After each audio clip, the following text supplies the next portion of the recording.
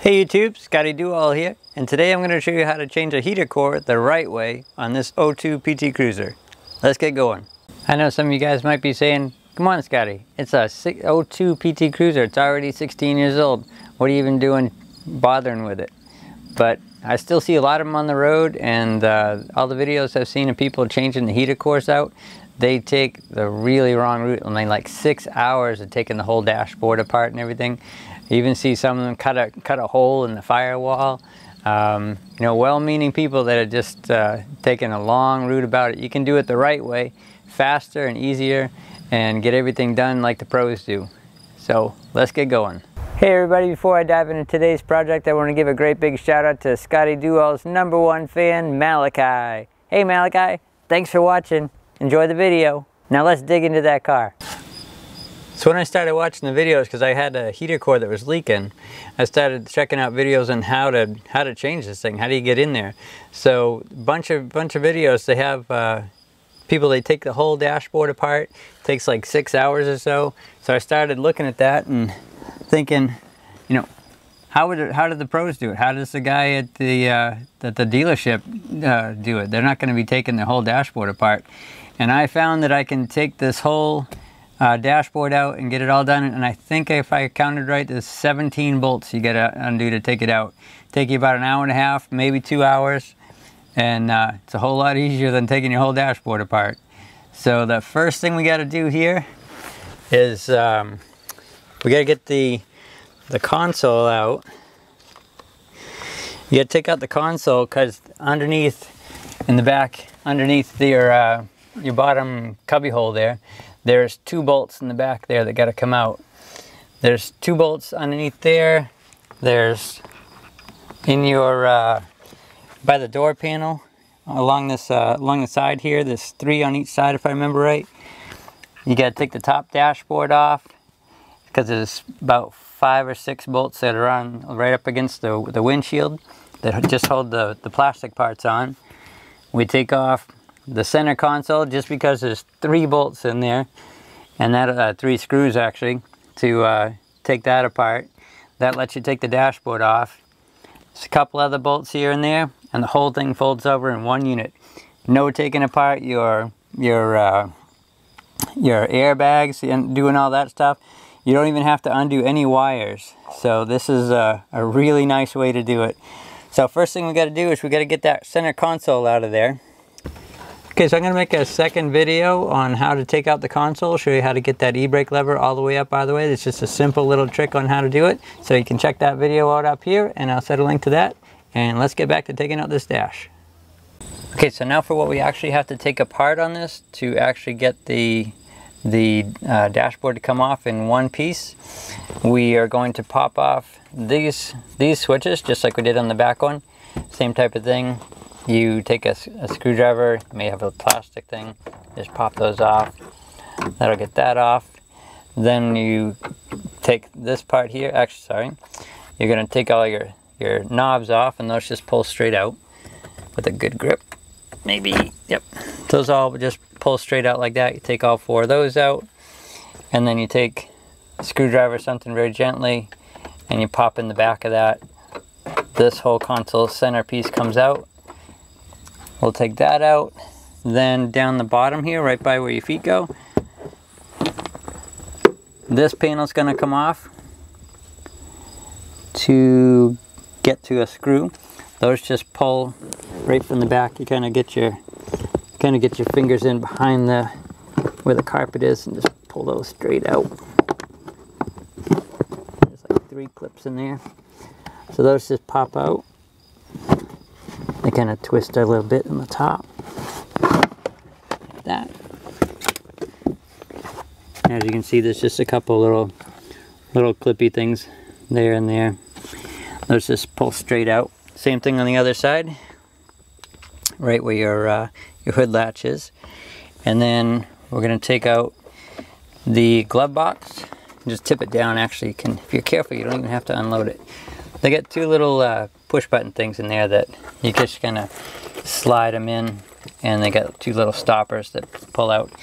And then you're just going to take these 2 screws out in there, and this side cover is gonna come off. So you want to get both of those off, and I'm gonna do that, and then I'll get back to you guys. Okay, so once we take the power window switch out, there's a screw right there that we want to get to before we start prying on this gauge cluster very much, the console I mean. And so once that screw is out, you can actually just reach in the hole and just tug and pull that right out. And then you'll have 2 screws here, one on either side of that releases the dash. There may be another one under here, I'm not recalling, but we'll find that out in a couple minutes. These side pillars next to your windows are going to have to come out to allow the dashboard to come out. Those come out really easy. You just get your finger started in the top and pull straight towards the back of the car. And that old thing just slides right out. Just like that. That also makes it easier to take this side one out. So as you see, I've got these 2 little pins on the side. You just kind of push them in, and that allows the glove box to fold out. You don't have to undo any of the screws underneath or take it apart. So then you grab the bottom of this side panel, and that pulls straight out like that. And we'll do the same thing on the other side. So that pops straight out. And that is done, so that we can get to those there. I'll get my screwdriver pointer. And that gets you to those screws there. So we're going to take off that one and that one, and that pretty much releases everything, because what we're really trying to do is this metal frame that's inside here behind your dashboard. That's what everything on your dashboard is connected to, and that's connected to the car.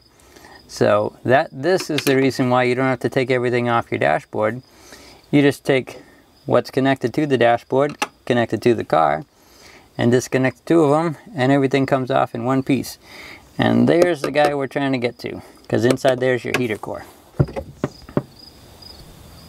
Okay, so on the driver's side, this piece underneath your steering column, that's going to have to tip down to get to the 2 screws that hold your other side panel on.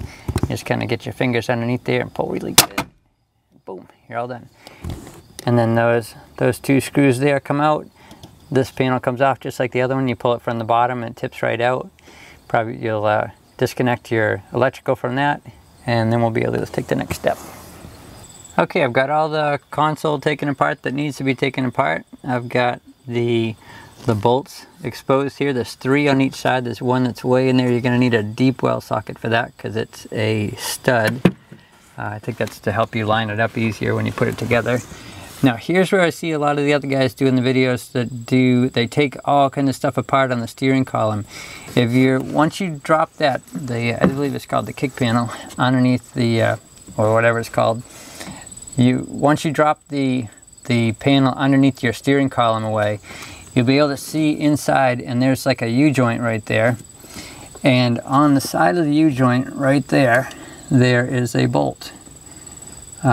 It's directly on the driver's side of the car when the wheel is at the level position, and there's a little E-clip on it, and you'll pop the E-clip off. Then you'll take undo this bolt here, push the bolt out, and that'll separate the steering column that's attached to the dashboard. That'll separate it from the shaft that drives this down to your steering rack. So that separates the 2, and then you're free to tip the dash right out all in one piece. So now that everything's removed, we are able to, you only have 2 screws that are here on the side of the dashboard, the dash cover. And what you're going to do is you're going to pull the dashboard straight towards you. Do not try to pick it up. I've done that, been there, done that, broke all the tabs inside, had to re-glue them on. Thankfully they glue pretty well if you ever happen to do that. Super Glue does a good job at that. But if you grab behind here and behind here, you can pull straight out. So let me see if I can get that. Okay, we want to do this pretty careful, especially like I said before, if you're doing this in the wintertime, these things are really brittle. They've been baking in the sun, especially this one's been 16 years. So you just got to hook behind here, kind of real carefully if you can get your fingers in. If you got bigger fingers, sorry about that. But you can reach in behind and pull straight towards you. You can hear them coming apart. Real careful like. That just pulls straight out towards you. Little wiggle. Oh, that's because they didn't take the other thing off the top here. There we go. There we go. Gotta remember all the steps, guys. Okay, and then that just pulls straight out. It's got the weather stripping attached to it. Okay. Take that out in 2 pieces. And just like that, the dashboard is out. You can hear how brittle it is when it flexes. A little scary. Okay, we'll get that weather stripping out because we're going to want that on that piece on the dash before we put it in. See that? That's what happens when you lift up on the dash when you try to take it out. All these little guys slide in these little, they're like on the, when you get the dash off, you see the little black pockets along here. So all these slide in like that. They slide straight out this way. Not quite sure how to do that without breaking them, but that's the way they have to come out. If you try to lift up the dash at all, like I did the first time I did this, there you go. Okay, that's what it takes. It's all ready to come out. Just now, this is the part where you detach everything from the car. So what I'm going to do is I'm going to go along, and in that side there, I'm going to take out the 3 bolts that go right down the side. There are, appears to be 4 bolts that are up in the top. There's these guys right here. So you got 1, 2, and 3, and 4, and that will detach your dashboard from the firewall. And then same as the other side, we've got the 3, look like about 14 millimeter, maybe 13 millimeter screws or bolts that go down the side, and just that one guy back there that detaches the steering column.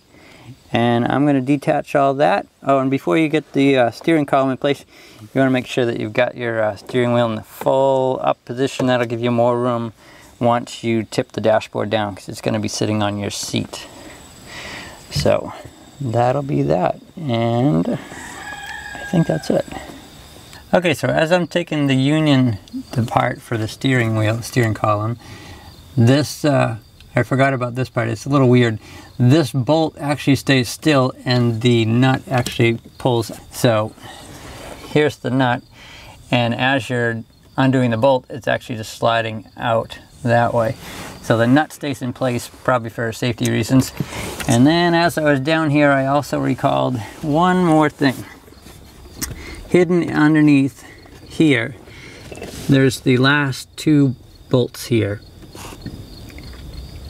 There is one on either side. This is right behind your the bottom of your center console. So those 2 are the last 2 bolts that come out of there. So there's they're all 1/2 inch, oh no, 13 millimeter. The ones that were up in the top of the dashboard, those were 10 millimeter. And so yeah, all the rest are 13s. You need a deep well to get to the top ones here. And those I leave on just a little bit. It's like maybe half a thread left on there, just so the dashboard doesn't fall towards me when I'm still taking the rest of the stuff apart. So those I'll take apart when I get everything supported and ready to go, and then we'll be ready to start taking the heater box out. Okay, now that the whole dashboard is ready to come apart, I thought I'd show you what I got here. This is all the hardware it takes to take off to drop your entire dashboard. It's 20 bolts minus the 4 that it takes to take off the console. So all together, console and dashboard all done, 24 bolts, a whole lot better than a 6-hour teardown project that you see some of the other videos having. I'm not trying to knock those other guys, just there's just a little different way to do it. I just couldn't imagine the dealership taking that much apart. So I started investigating a little further and found out, I think, a much better way to do it. The whole project should take you like an hour and a half, 2 hours. Let's go to the next step. Okay, so as usually happens, there are some hidden bolts, and in this case there are 2 of them. I hope that's it, that I had forgotten about, that they are up by that union that we took apart to get the steering column out. And you can see them right there on either side. Let me get my pointer. And they are going to be those guys that are in the back there. So there's one there and one there. It's not these 4. There's 4 of these guys here. They hold your steering column in place. There's 2 up higher here and 2 down there. They're black in this car. Those are not the ones you want to take apart, because that moves your steering column. You don't need to do that. So they're the 2 that are in the back. You can see plainly when you're looking up underneath there that they're 13 millimeter, and you can see that it connects the frame to the firewall. So hopefully that's the last 2, and I'm going to take those apart and we'll see how that goes.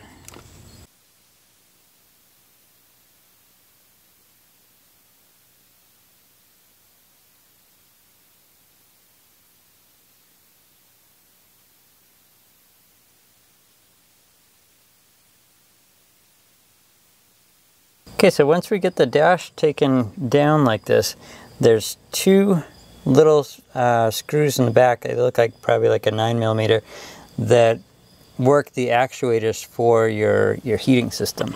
So once you tip the dash down, there are 2 small, what look to be like a number 9 right there. You pop that off and these little clips just pop right off. There's 2 of them. Gotta make sure you put those back in before you put your dashboard back in.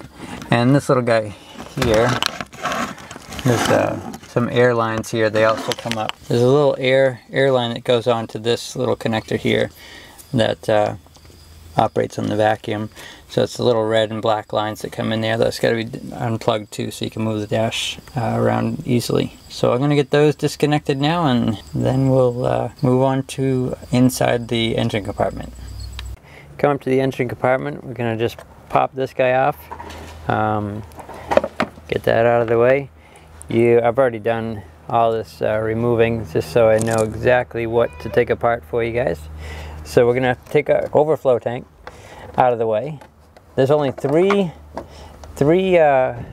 these little guys, number 10 sheet metal nut, and 2 of these that are as you can see, a number 30 Torx bit, and those hold the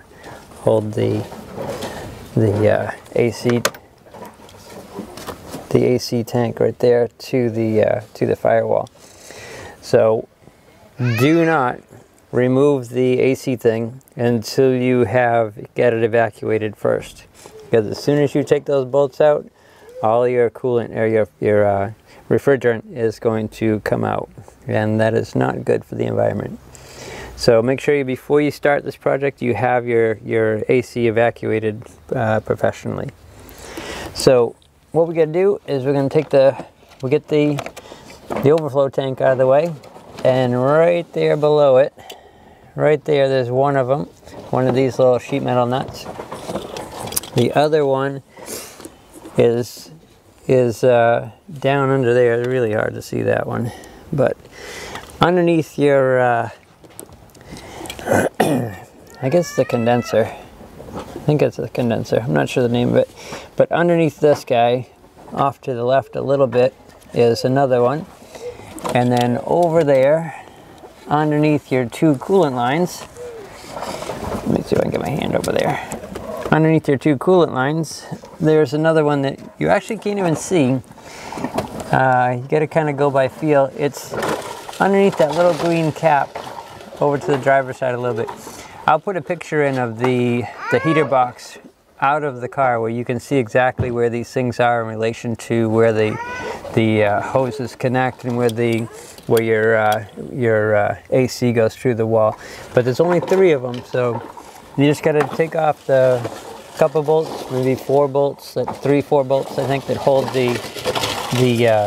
your overflow tank off. Get your coolant lines out of the way, and then there's the 2 long number 25s, number 30 Torx bits that take apart the condensing unit, and then the heater box will be free from the car and you'll be able to pull it right out of there. Okay, there's 1 bolt here. Got that one off from the inside. But this one, they like to hide this one underneath there. Okay, once all the hardware is taken off for the engine compartment side, we just kind of give it a tug from the top here, maybe.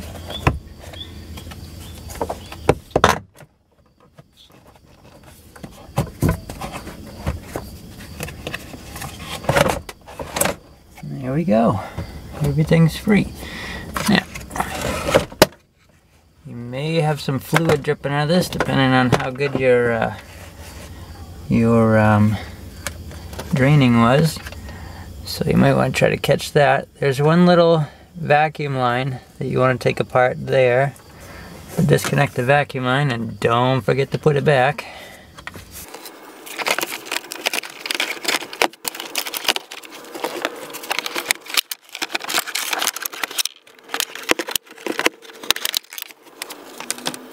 Okay, here we go with the heater box is now out of the car. It's actually been at least a week since I've been working on this, so I'm ready to tackle this piece of it now.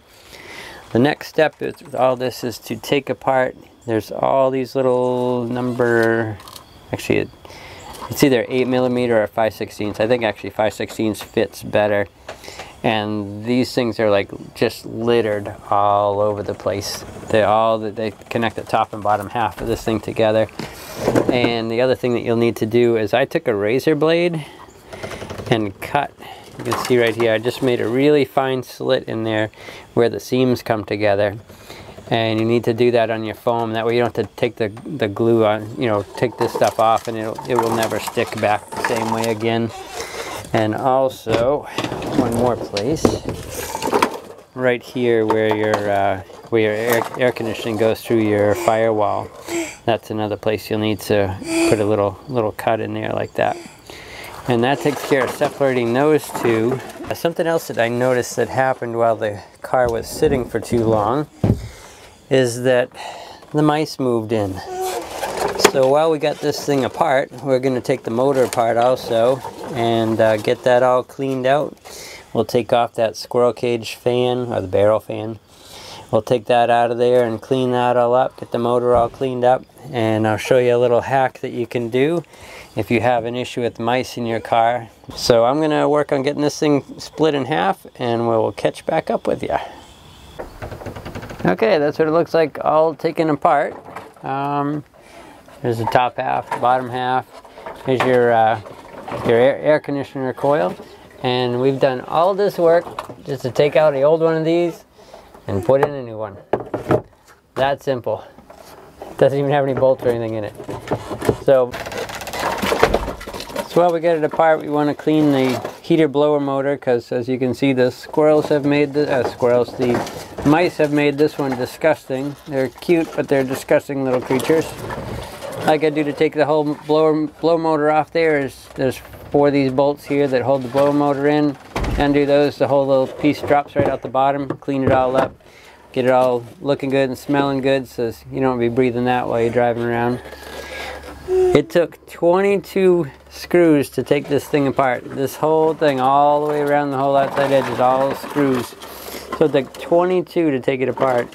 It only took 28 bolts to take the entire dash off the car. So these other two little things, I think it was 2. I didn't even put them back on when I did it the first time. They're these little teeny clips that are hidden underneath the foam here. They'll hold this thing together on you. You'll think something else is still bolted together. You can just pop them off. You don't need them when you put it back together. It must be something for the factory. So we're going to take this heater motor out of there, the blower motor, and we're going to take that apart and we're going to clean that up, and we're going to clean up that section right over there, all the gook inside there from the mice. You just undo all the bolts, top half slides right off, everything's all set after that. Then it's just cleaning it all up, putting a new one back in, and starting to go backwards the other way. Put everything back together. Okay, now for the fun part. Let's put this back together. And the key to getting this in the firewall nicely is this little guy right here. I think it's just a drainage, it's just a drain line for condensation, I believe. But the key is to get that right through that little hole right there on the bottom. So once that's through there, then you can line the bolts all up. There's only 3. You got 1, 2, 3 right there. I'll point them out with arrows. And then everything else lines up. And then we'll start bolting this thing back together. Goes together a lot quicker than it came apart. Okay, now that everything's back in place, it's time to start putting the dashboard back in place. And so do not forget that you will absolutely hate yourself. Make sure you put these guys on. This little one with the Z-bend here. My lighting's pretty poor this time of day, but there's a little hole back there. You can hear it operates a little door actuator. So when you change your temperature settings, and then your other little loop guy here, that goes over that little pin right there, and that operates your door. And then they just bolt back on there. I left those 2 in place to make sure I knew where they went. So then you just make sure you put those 2 little guys, 2 little bolts back in place there. And also when you put it in, be sure to leave this on top so you can reach it, so you can reach through the console to pick it up, because you're gonna have to hook this back up. There's a vacuum actuator for all the other stuff that goes on in there. Now when we're putting the dash back in place, be very careful down here, because there's your 2 bolt holes there that go into those over there, and you've got wires right there. So you want to be real careful that this doesn't act like a scissor and cut your wires and damage them down there. So be real careful of that when you're doing that. Maybe, I don't know if you got something to cover it up with, but that's real important to watch. But definitely do not forget this, because you will hate yourself if you do that. So I just tried something out that made this putting the dash in really nice and easy. And those 2 bolts I showed you down below, the ones that you gotta watch out for the wires, those 2, if you just put the bottom bolt in on either side, the whole dash just pivots right up into place. So I got one on this side, I got one on the other side. And basically when you do that, you just take the whole dash, roll it right up into place, everything lines right up nice. So makes it real easy, no really wrestling with it at all. So you just kind of pick the bottom up when you put in your those 2 connectors in there for the actuators for the door, and just get those in place. And then while you're working right there, put those 2 bolts in and just tip the dashboard right up. It's almost like they designed it to be like that. So that works beautiful, putting those pivot bolts in the bottom. A lot easier than the first time I wrestled with it. So you just put the pivot bolts in the bottom, take the whole dash and just roll it right up into place.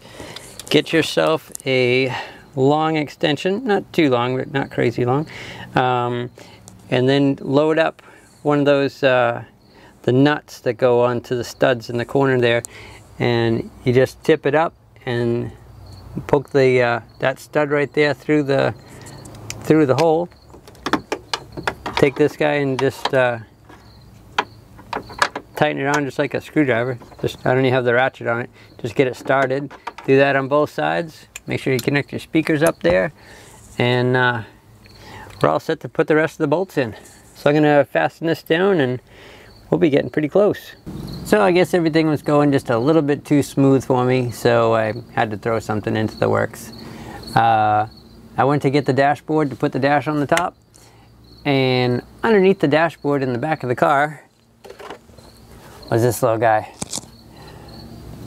This guy connects the air to blow your defroster. it goes in there, which obviously doesn't fit when the dashboard's all when the whole dash is in place. So I have to take all the bolts out, probably all of them. Leave the pivot bolts in the bottom. Take the whole thing, take all that, tip it back. Just put this silly thing back in there so I can defrost my window when it's winter time. So that set me back just a little bit, but everything's still going good, so it's been a good day. Okay, that's all back together. No real big deal. About a 15-minute setback. Not too bad. Let's get back to putting this whole thing together. And there we have it. The dash is all installed. Everything went nice and smooth. No surprises, just snapping it all back together. So our last step is to put in that center console. So let's see how that goes. Okay, so everything went back together nice, putting that console back together. Everything was lined up really nice.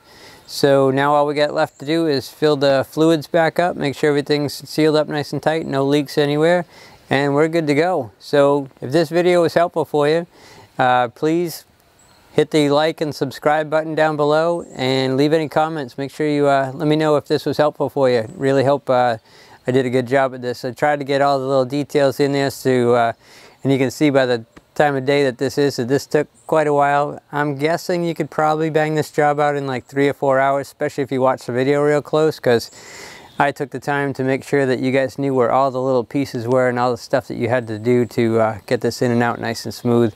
So I think probably like 3 or 4 hours. It's just a wild guess really, but if you, like I said, you pay attention to this, you should be able to get it apart pretty quickly.